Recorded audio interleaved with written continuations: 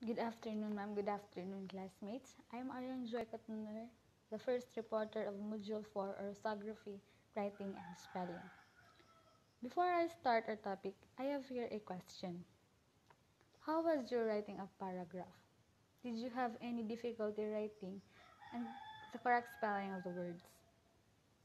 In any language, spelling always poses as a problem to many. Incorrect spelling of the words may change their meaning.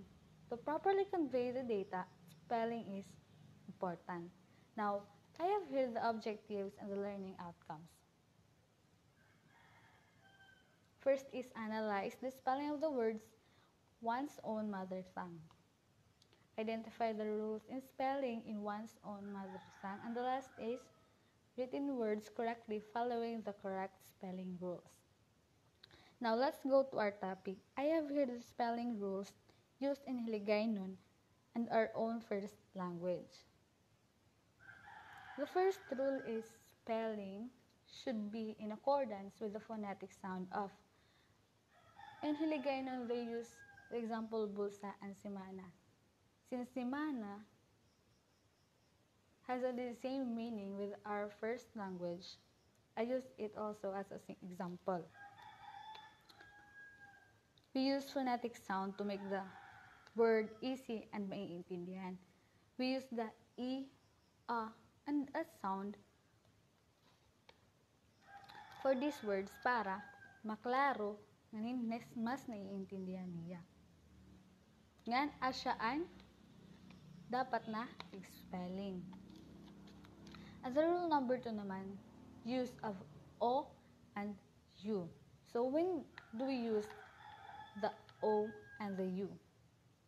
So letter A, if the first syllable of the word has o or u sound, u is usually used.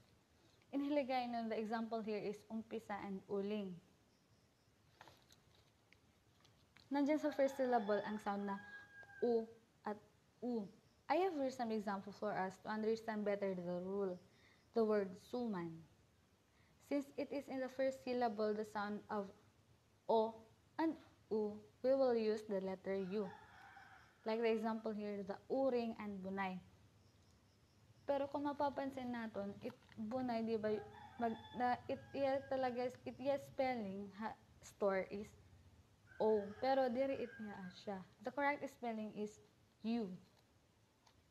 Next is letter B. If the last syllable of the word has o or u sound, o is usually used, except when it precedes m, except when there is a u or o pattern and when the word has a grave of a circumflex accent. Letter o is used when the word has only o and u sound at the end of the syllable of the word and no other consonant will follow. I have here some example to criticize this idea. Now, the word kabu. In our own language, there's only one sound of o. There's only letter o and it is at the end. Okay, so there's no consonant will follow. Therefore, we use letter o, not u. Just like this example, kuno, saku, and pito. Letter C, if a word has a o or u sound, and the first and the second shall be u, and the last shall be o. The example here in Hiligaynon is tinutuyo. When the word has two or more sounds of o or u sound, letter u is used in the first, the second, or third syllable, and on the last syllable is letter o. For example, we have here the magturutdo, which is often used of our teachers. Magturutdo, there are three sounds of u, so the first two is u, but the last is o. Just like this example, gintotoyo and pamoroko. Letter D, if the word has four u or u sound, the first three shall be u and the fourth shall be o. The example here in Hiligaynon is pamuluyo. In letter D, parehalahit letter C. Kahit ilang syllable pa yan, the first, second, third, and fourth always be U. But the last syllable will always be O. Letter E. The terminal letter O is changed to U when a suffix is added to the word. The rule here is, when you add suffix to the word, we need to change the letter O to U. The example here in Hiligaynon, the kompletuha. Kompleto plus ha equals kompletuha. So, the last syllable O, gimbalyuan hin letter U. In our first language, example is luto plus the suffix on. If there na itong valuean and hin O and hin letter U, ang kabase to niya, lutun. Pero if we valuean hin letter U, kabase na, lutoon. So, rule number 3. When a root word is repeated, the spelling is not changed. Bisan uro-otruhon it word, its spelling, di lagi mababago. Retain the spelling of the word even if the syllable are repeated. Our example here is guba, guba. Adlaw, adlaw, sunod, sunod. The first syllable and the second syllable, magparehas la. Pero diri gimbabalyuan ang spelling. Okay, once the valuean ng spelling, iba na its meaning. Here's the rule number 4. Use and non-use of hyphen. There should be a hyphen between a consonant and a vowel, only if it is to avoid confusion. Example is luy-a.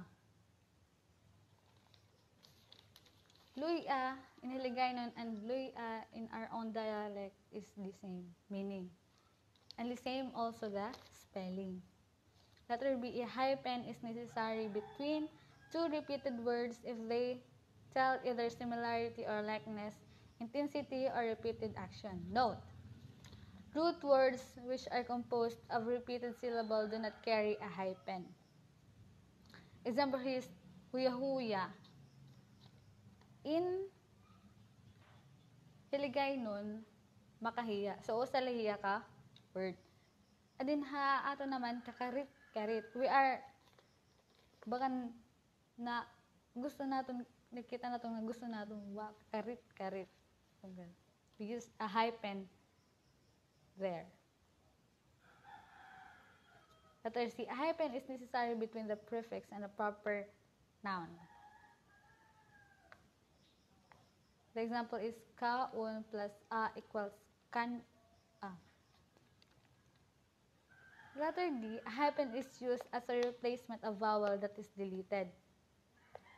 Example here inilagay nun is pili-a.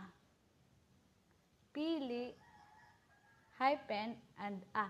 Pili-a, the meaning is to choose, which is the same lahira aton language. Pili, dash, and a. Last is, a hyphen is used between a root word and one vowel suffix in words or of order or request. Tupad balay, meaning neighbor, sapit na balay. That's all. Thank you. And Miss Colorado will do next report.